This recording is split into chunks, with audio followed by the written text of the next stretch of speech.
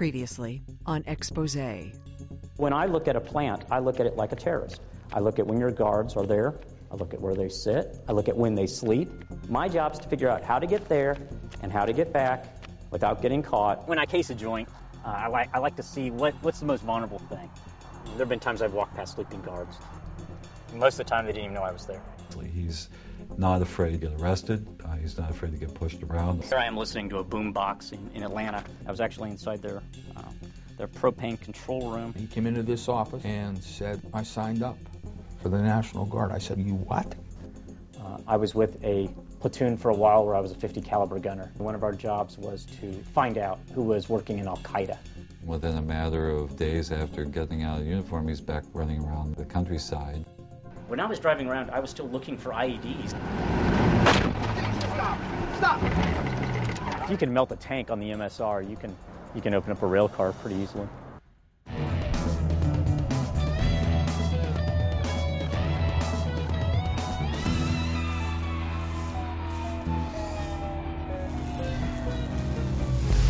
Funding for Expose has been provided by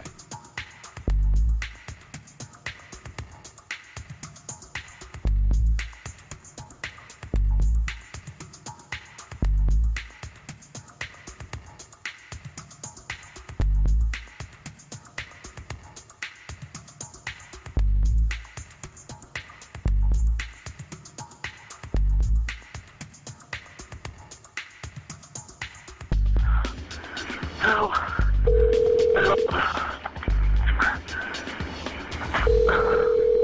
Help me.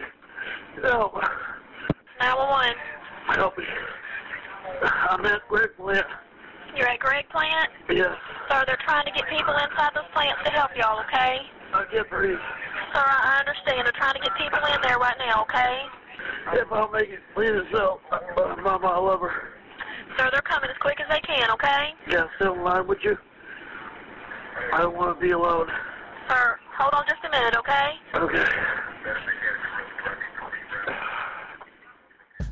For Pittsburgh Tribune Review reporter Carl Prine, the 9 dead and 250 injured in 2005 in Graniteville, South Carolina, are a canary in a coal mine. The casualties all came from chlorine inhalation. It could have been much worse. There were 42 cars loaded with chlorine. Luckily, only one ruptured when the train crashed. It was an accident in a small town. Carl Prine wonders, what if it was a big town, like Pittsburgh? And what if it was no accident? What I wanted to do was show our readers how vulnerable our infrastructure can be. If a terrorist wanted to use our own infrastructure against us, how would he do it?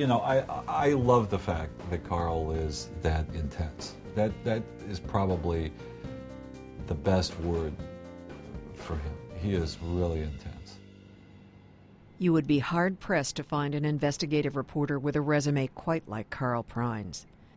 In 2002 and 2003, Prine wrote groundbreaking stories about how he defeated security at hazardous chemical facilities across the country. His work helped inspire billions of dollars worth of security improvements across the industry, and eventually a federal law requiring security assessments and plans. In 2005, he set himself a different kind of task. He took a leave from his job and signed up for a tour of duty as an Army gunner in Iraq. Deployed to treacherous Anbar province, he survived 4 separate attacks by improvised explosive device. Prine had only been home a few weeks from Iraq when he took on a new story, or as he calls it, a new mission: to examine the security of America's rail lines. What the rail industry has been saying for a long time, and I heard this while I was doing my story, they didn't want to speak on the record about it, but they would say things like, it's impossible for an IED or for any bomb to open up a rail car. This is impossible. And having been in Iraq and pulled bodies out of armored vehicles that had far more armor on them than a 90-ton rail car of chlorine, I guess I took that a little personally. Prine had learned that a handful of chemicals, anhydrous ammonia and chlorine, for example, could be effectively used as weapons if terrorists sabotaged the rail cars laden with them. Rail cars which rumble right through the heart of many American cities.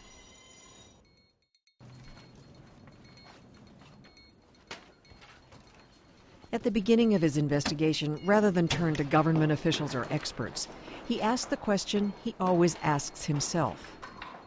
How would a terrorist approach the problem? When you want to talk to people on how they get close to trains that are supposed to be heavily protected and aren't, I mean, some of the best people to talk to are hobos, homeless people still ride the rails. What you do is you follow the trail of liquor bottles and beer cans.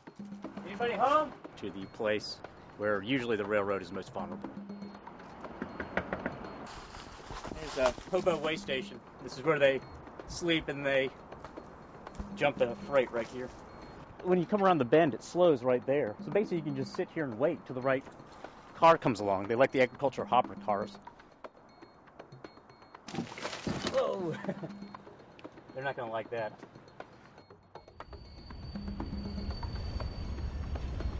You have to adapt yourself. Covering concealment's very important. It's sneaky. You're going on a patrol. This is just like in the Army or the Marine Corps. This is like a hasty ambush. This is one of the interesting things about Al-Qaeda. They will use our transportation infrastructure against us. They did this on 9/11. They chose airplanes. But what if they wanted to choose trains, like they did in Madrid? What if they want to release millions of pounds of chemicals? Well, this is almost the perfect place to do it. It's like a duck blind. Hey, Scott. Prine's reporting took him from the hobo underground to a little-known government agency, the Federal Railroad Administration. The FRA, as it's known, monitors and regulates America's rail transportation network. Through a Freedom of Information Act request, the reporter learned that when it came to assessing the terror threat, the FRA was doing its job and doing it well. It had successfully identified hundreds of sites that were deficient in security. This is a refinery in Contra Costa County. Failed to develop and adhere to a security plan. This is one in Batavia, New York. Never went there. I don't even know where Batavia, New York is, although I'm sure it's a very lovely place. I came away just flabbergasted that these guys had done so many inspections. Feral gas in New Jersey. Yeah, I got into this one. They were taking this job very seriously. They were going out all over the country and they were saying, this rail yard does not have a plan. This rail yard hasn't done any security. They were doing a great job. So I thought, well, but is anybody listening to them? Is anybody listening to the tiny FRA? So I took this roadmap they had given me, this data-rich roadmap, and I just wanted to see, did the companies do much that would keep an intruder away from their hazardous materials? With the Federal Railroad Administration roadmap of security defects in hand, Prine was ready to hit the road. But he felt he needed a symbol to communicate to his readers the urgency of what he was writing about. He decided he would visit vulnerable trains, leave his business card, and ask the reader to imagine if it were a bomb. We did that in New Jersey. Then we went to Georgia and Atlanta, then Seattle, and down through Oregon to the San Francisco Bay Area, and then to Las Vegas. Prine chose to focus primarily on rail yards near major cities. He was motivated by a chilling document he had obtained through an anonymous source, a Homeland Security disaster planning scenario. It estimates that should a terrorist bomb chlorine tankers near a metropolis like Las Vegas, over 17,000 people would die. We returned with Prine to Las Vegas. Some of the Al-Qaeda terrorists who attacked Manhattan and Washington, D.C. on 9/11 came here. Maybe they were scouting it out like I was. The rail lines, they vein this place. They're everywhere. They're an artery that runs parallel to the Strip. What does Las Vegas symbolize? It symbolizes the same thing to Al-Qaeda that it does to us. It's bustling. It's built on lust, money, greed, skin, and it's all here. When Prine is out on one of his missions to get near a chemical train, he first performs a costume change.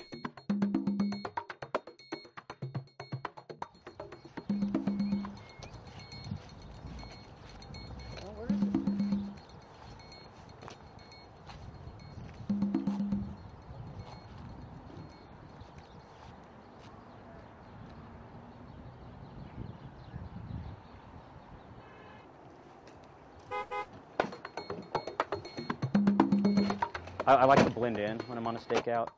The idea is that I look as much like the the area as possible. If I were staking out a bank, I'd dress like a banker. If I were staking out a law firm, I'd look like a lawyer. In this case, I'm staking out a construction site, so I want to look like a construction worker. I call it hiding in the open because you basically are there and no one ever asks you what you're doing.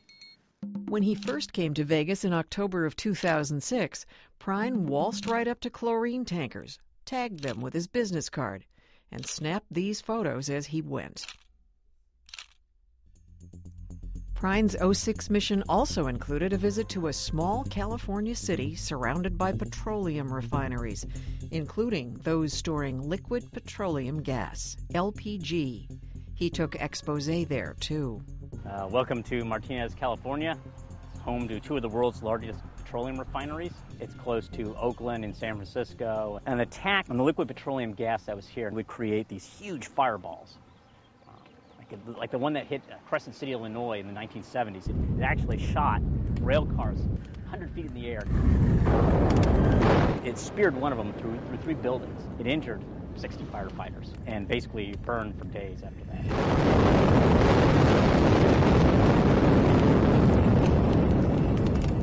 When I was casing it out, my original idea was, well, I'll go into Shell. They had this great security. I mean, they had roving patrols, and they had guards, and they had cameras everywhere and barbed wire. And even though I saw some places where I thought I could get in, I figured if I did, there'd be this swarm, and Shell's SWAT team would come and take me out. Once it exits the gate at Shell, where they have this great security, it's up to Union Pacific to control it. But Union Pacific it stretches over thousands and thousands and thousands of miles, and they have all this LPG. They can't control it everywhere. Prine wanted to show us where he had symbolically tagged explosive tanker cars before, and to see for himself if security had improved. It hadn't. He pointed out to us something that has startled him all over the country. Rail lines are being used as de facto storage areas. Tanker cars like these sit idle for hours, sometimes days.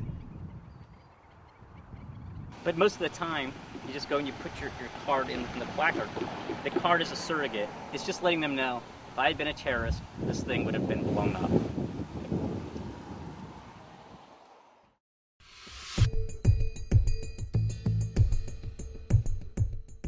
With his collection of toxic snapshots and evidence of lax security from coast to coast, Prine headed back to Pittsburgh to prepare to publish. Carl came and started talking to me about the project on a Sunday, and I thought that was really weird because it's, Sunday, nobody really comes in and does a whole heck of a lot of major work, so I knew he was really dedicated to this story. Prine was developing a picture of sprawling, widespread vulnerabilities on U.S. rail lines, but he couldn't convey the vastness, the magnitude of the problem with words alone. We started out with just a general map of the U.S. It was a topographic map. The color wasn't too good, and it was a little bit much when we started to add the train lines. The biggest thing that we wanted to make sure was that the color of the topography would not interfere with the trains that were going to be shown on the map. The map showed over 150,000 miles of U.S. rail lines and how thousands of chemical trains go right through major cities. Cleveland jumped out at me initially because I grew up in Cleveland, and seeing exactly how many trains are around that area and how many trains are around New Jersey, where I have family travel frequently, it was kind of, wow, if something were to happen, exactly how safe is my family? How safe am I?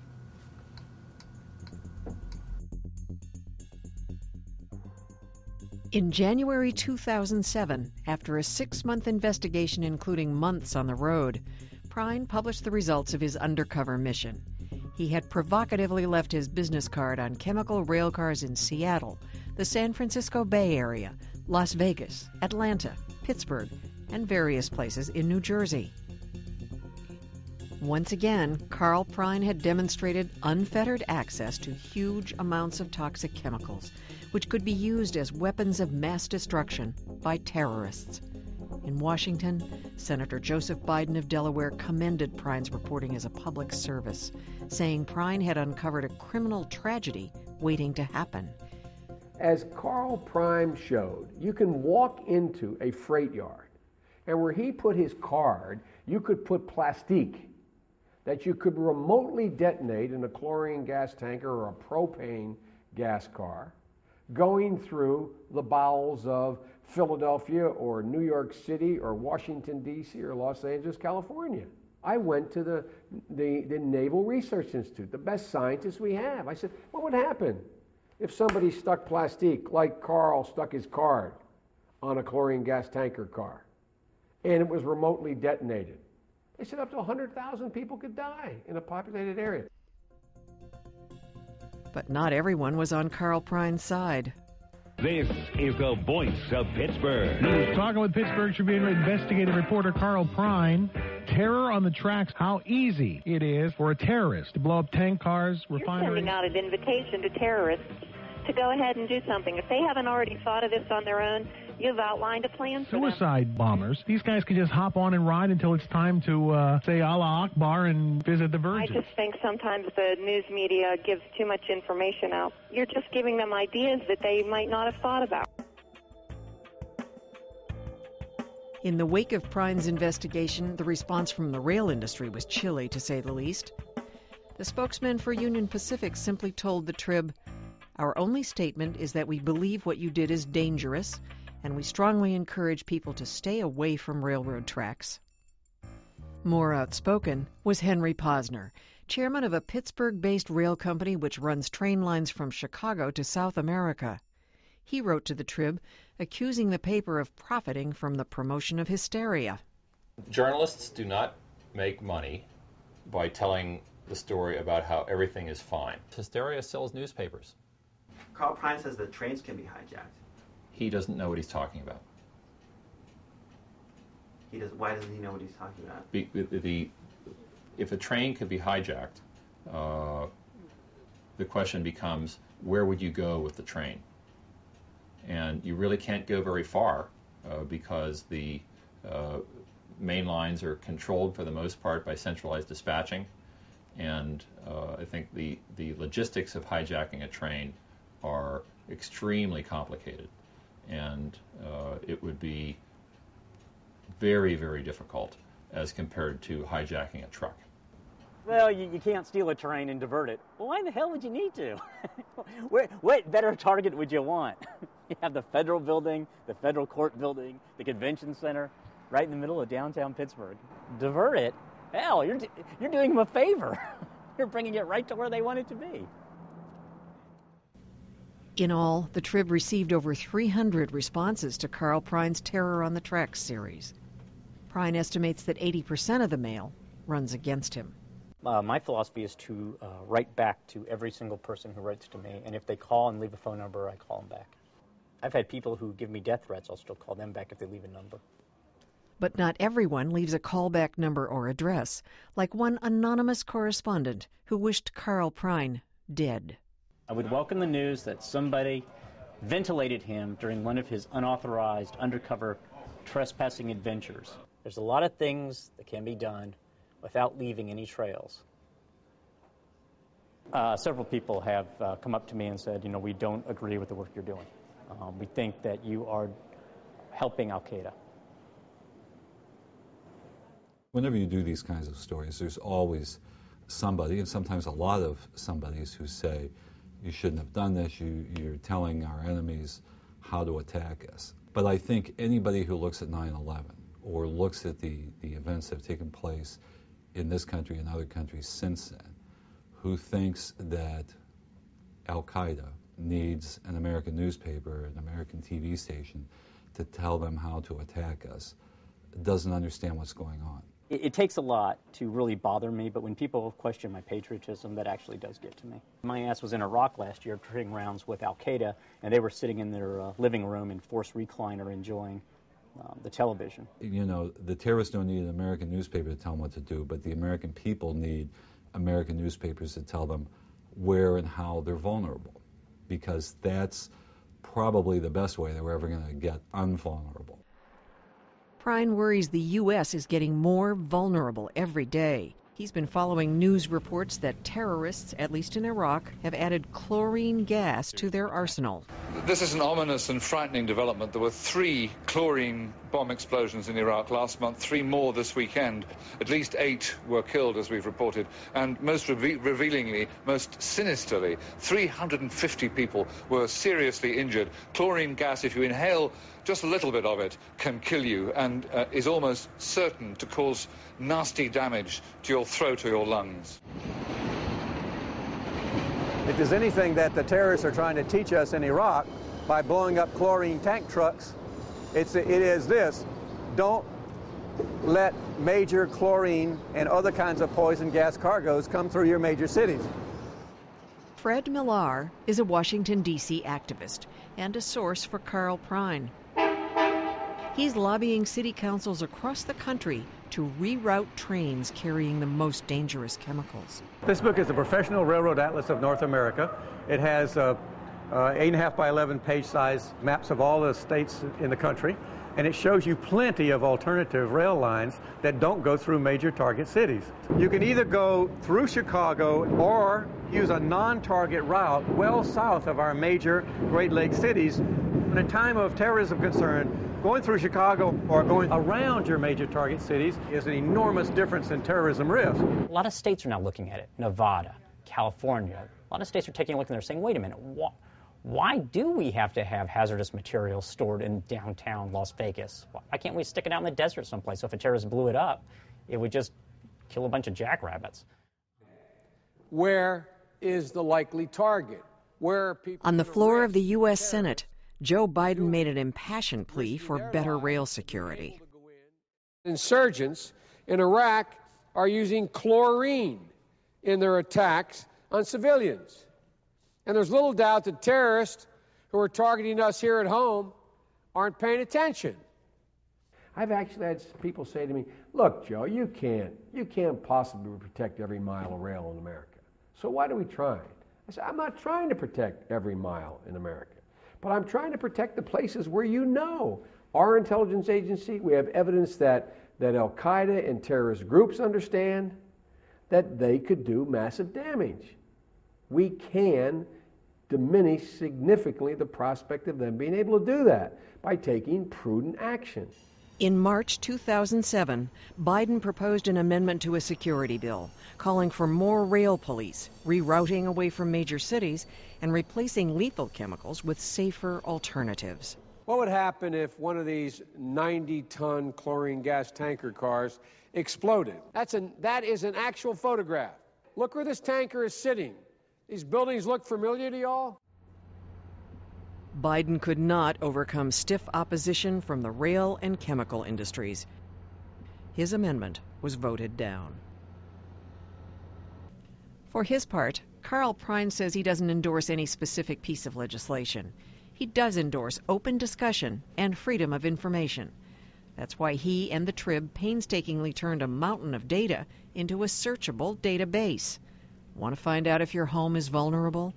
Type in your zip code. We decided to put all this information online so that anybody could use it because we believe that the data we use should be as open as possible to the public. If this database came from a public domain, from an agency taxpayers paid for, taxpayers have a right to see that data. The real surprise in our stories has been that we've had more hits on the search engine that takes people to all these documents than we have had on the stories themselves. There is one problem with the Trib's database. It only has data up through 2005. Carl Prine is trying to get up-to-date information with a Freedom of Information Act request. He says he's been waiting a year for an answer.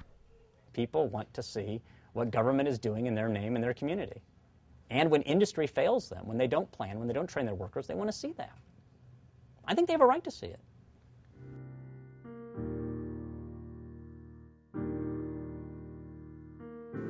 Rail security is a footnote to a much larger question. What direction are we moving as our country? What are we going to give up in a free society? What could happen if we don't do certain things?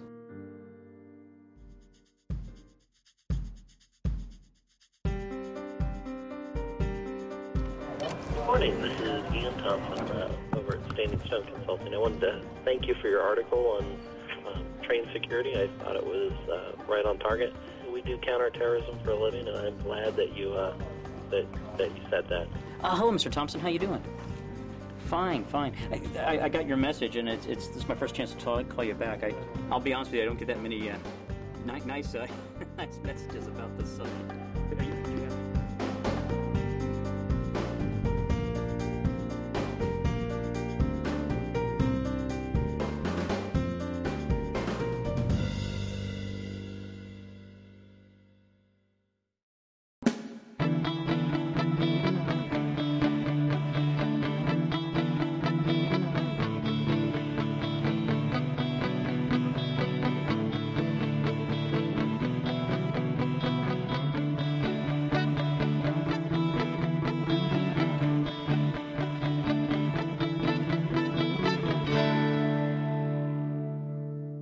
Funding for Expose has been provided by